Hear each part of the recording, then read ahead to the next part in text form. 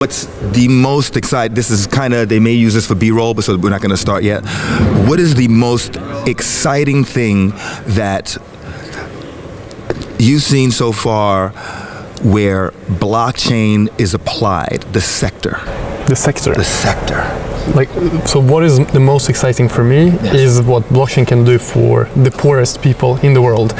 It comes to financial inclusion, that for the first time ever, everyone in the world can be a part of the global economic system.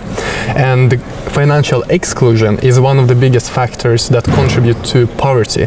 So by increasing financial inclusion, we can take many people from poverty.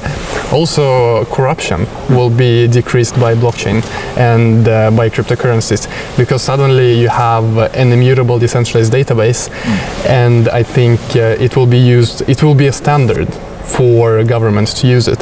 The UN or the international community will just tell countries that do not use blockchain, why don't you use blockchain for public records? Because public records should be public. There's no reason to not have them on a blockchain. So corruption is another huge aspect of it, and the hyperinflation.